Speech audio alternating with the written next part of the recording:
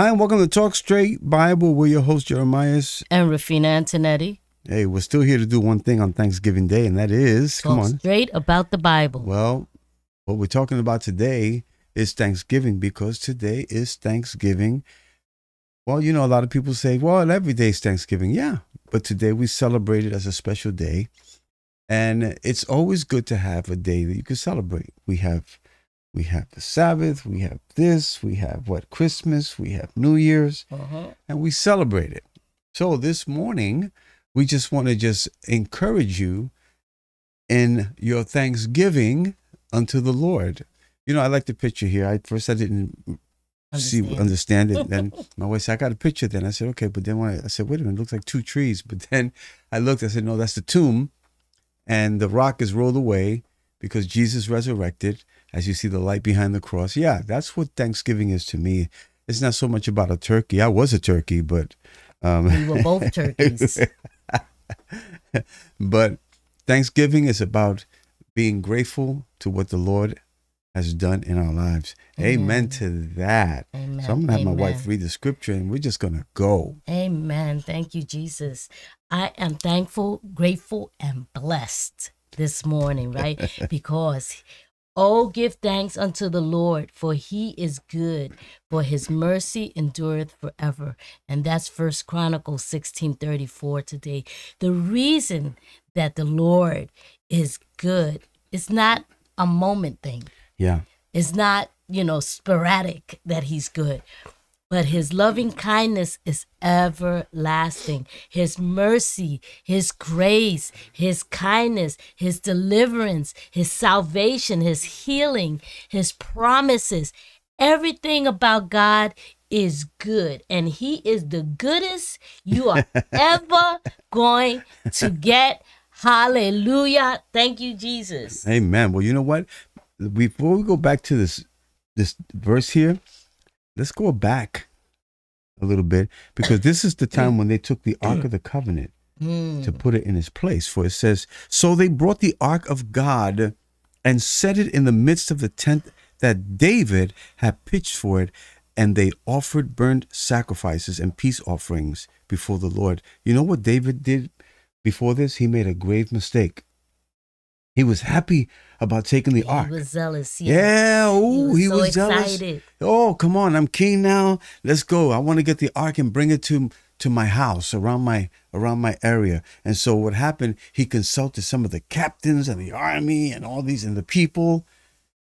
And he went and did something. He went and built a cart that was man-made, and he put the ark on it. They said, come on, let's party. And the Bible says they began to shout and play music and do all these things. The Lord was not pleased, especially when the ox went through a threshing floor and it kind of stumbled and it was going to fall. And so Uzzah put out his hand to steady the ark and he died. Oh, man, David was really, really, distraught at this. So, we're looking at this, for the Lord is good and his mercy endures forever. David, after this, he was, again, angry. He was sad. So he took the ark and he put it in the house of Obed-Edom. And the Bible says it was there 3 months and his house prospered. Okay, so what is it about giving thanks? Think about this now. When David finally got his act together, because he consulted the priest, how should we do this? And we have to sanctify ourselves. See, he didn't go to the people. At first he went to the people and he went to the captains. But after this, after he learned in the law, he went back and read in the law that the Levites were supposed to carry the ark. Big difference between rolling it in on a cart and carrying the ark. So when he did this, the Bible says that God was pleased with all this. And so he put the tent in his backyard, basically. And this is what he did. He put it in a tent and he said, I want the singers, and I want it to be praised 24 hours a day. Wow. So look at this. Now, when David had made an end of the offering, the burnt offering and peace offering, he blessed the people in the name of the Lord. Notice this. And he dealt to each one of Israel, both men and women, to everyone a loaf of bread and a good piece of flesh and a flagon of wine. So they were doing good. But now, as he goes here, he says, David sung of thanks. Give thanks unto the Lord, call upon his name, make known his deeds among the people, sing unto him, sing psalms unto him, talk you of all his wondrous works, glory you in his holy name. Wow. Let the heart of them rejoice that seek the Lord. Seek the Lord in his strength and his face continually. Hallelujah. Remember his marvelous works that he has done, his wonders and the judgments of his mouth. Oh, you know what? As you continue to read this, how it just escalates. And it gets to the point on 34 where he says this. And say, oh, give thanks unto the Lord, for he is good, and his mercy endures forever. You know what? David experienced God's mercy. And you know why he gave thanks? Because of that mercy. Wow. Why do you give thanks? That picture that we have up there today. It's because Jesus died on the cross. They put him in a tomb, but the tomb could not hold him. Thank you, Lord. Hallelujah. Thank you, Lord. Hallelujah. And listen, man put a stone over the grave, but the angel lifted up the stone and took it away. Wow. You know why? Because life cannot be in the grave. And because of this, when we look to the cross and we look out of the tomb at the cross, we have resurrection life. And that's why we give thanks today. Thank you, Lord. Because we can eat of the bread of life. Thank you, Lord. And for that reason, Ephesians 5:20 says, giving thanks always for all things unto God and the Father in the name of our Lord Jesus Christ. Do you know, before it says that, it says, therefore do not be foolish and thoughtless, but understand and firmly grasp what the will of the Lord is. Do not get drunk with wine. And you know that this is a season where people get drunk with wine, for that is wickedness, corruption, stupidity. But be filled with the Holy Spirit and constantly guided by him. Speak to one another in psalms, just like Jeremiah has just read, hymns and spiritual songs, offering praise by singing and making melody with your heart to the Lord, always giving thanks to God the Father for all things in the name of our Lord Jesus Christ, being subject to one another out of reverence for Christ. Hallelujah. Thank you, Jesus. Psalms 105 verse 1. Oh, give thanks unto the Lord. Call upon his name. Make known his deeds among the people. Hallelujah. Wow. Why should we give thanks when you're around your table today? Tell your children, do you know what we're sitting here? It's not about turkeys. It's not about just eating food. That's fine. But we're here sitting because God has been good to every generation. And his mercy has endured up to this day.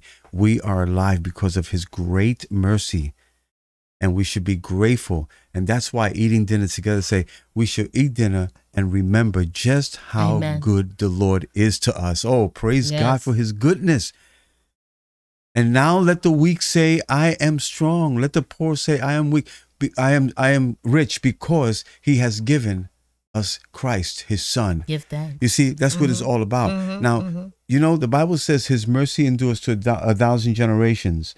Well, you know, the way I am, I said, wow, that's a long time. So I started doing a study from Adam all the way to the present age. Do you know that we have not even reached 300 generations yet? But it says up to 1,000 generations. That means if God was to literally say, okay, it's going to be up to 1,000 generations, we would have to wait another maybe 4,000 years. But it was not talking about 1,000 generations as people, but one represents the name of God.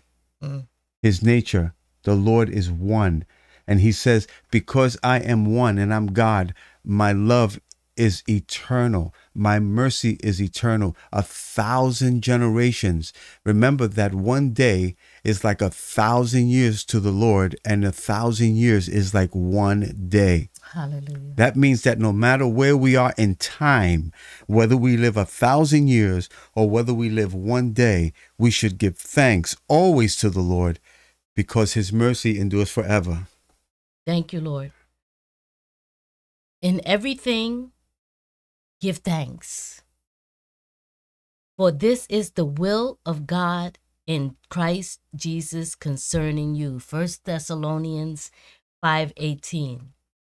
In every situation, no matter what the circumstances, be thankful and continually give thanks to God, for this is the will of God for you in Christ Jesus. Isn't that an awesome thing? We are called to rejoice always and to pray without ceasing.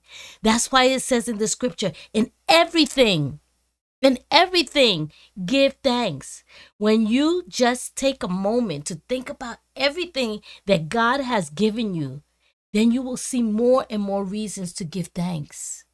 When I wake up in the morning and I start to give him thanks, you could think of 1,000 things to just give thanks for. Thank you for waking me up. Thank you, Lord, that I can breathe on my own. Thank you, Lord, that I have a job. Thank you, Lord, that I have a husband. Thank you, Lord, for my children. They are healthy. Thank you, Lord. These are things that we can just rejoice over because there are so many people out there that do not have the things that we have. And even if we're going through situations that it says here, in every situation, in any circumstance, even if we're going through a bad time, we can still give him thanks. We can still give him thanks. You know, Elsie is it Elsie? Mm-hmm. She says, sing that song. And actually, I'm sitting here and I said, let me go downstairs and get my guitar. This is before I saw that. My wife pointed it out because I want to sing that song. So Amen. Thank you. Thank you for the confirmation that we should sing this song this morning as we go off because God is so good and his mercy does endure forever. I give thanks to the Lord because you know what? He has kept me almost 40 years. This year coming will be 40 years, Rafina. Why do I boast in that? I'm going to tell you why I boast in the Lord in that. Because I shouldn't be here. I should be dead. Really, my life back then was so bad that I should be dead. I wanted to die. I didn't want to live anymore. I really wanted to die. And Jesus came into my living room. Hallelujah. And he rolled away the stone in my life and gave me life.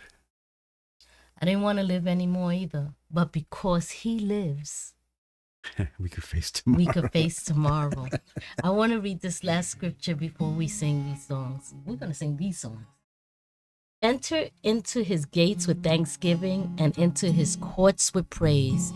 Be thankful unto him and bless his name, for the Lord is good. His mercy is everlasting and his truth endures to all generations. Psalms 100:4-5. Give thanks with a grateful heart. Give thanks to the Holy One. Give thanks because he's given Jesus Christ, his Son. Give thanks, give thanks. With a grateful heart, give thanks to the Holy One. Give thanks because he's given Jesus Christ, his Son. And now let the weak say, I am strong. Let the poor say, I am rich, because of what the Lord has done for us. And now let the weak say, I Let the poor say I am rich because of what the Lord has done for us. Give thanks. We give thanks to you, God. Thank you, Lord. Hallelujah. You're so good. Yes, Lord. Hallelujah. Thank you, Lord. Thank you, Father, for being so good to us.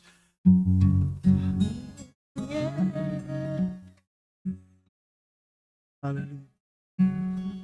Thank you. Because he lives, I can face tomorrow. Because he lives, All fear is gone. because I know he holds the future, and life is worth the living just because he lives. We got it together, all right? Come on. Because he lives, I can face tomorrow. Because he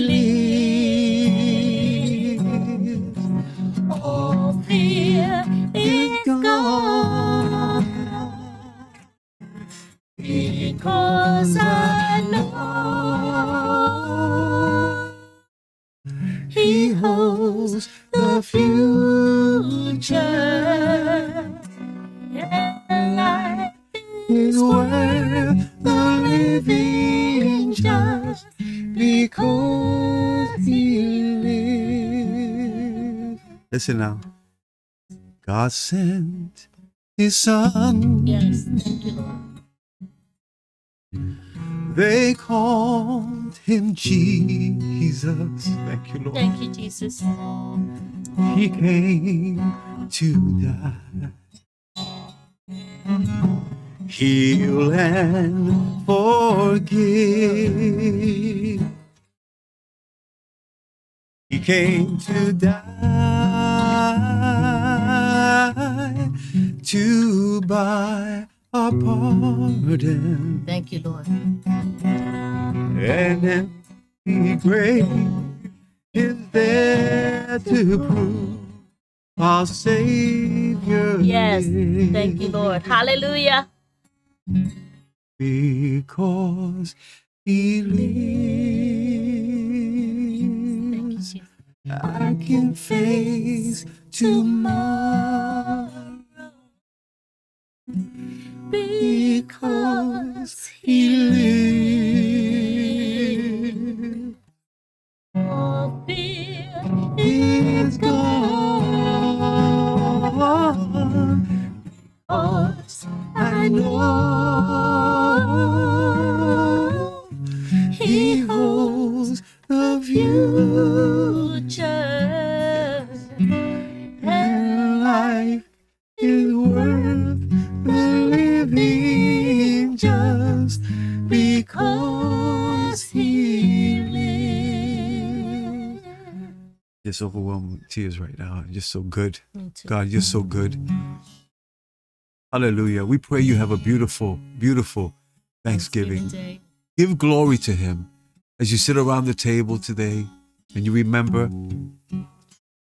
Ask everyone at the table Yes. to say something good. Something about the Lord. Yes. Why they're thankful. Yes, amen. That's what we have done for years with our children. When we sit around the table, say one good thing that God has done for you this year. Hallelujah. And you're going to enjoy that meal so much more. God bless you. Until we meet again. Shalom.